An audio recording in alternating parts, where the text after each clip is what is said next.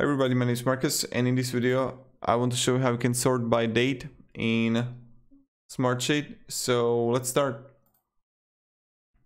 The first thing that you want to do is, when you are in Smartsheet, you want to click on the column that you got and click sort rows, and then you can have here sort items by due date, end date, or okay,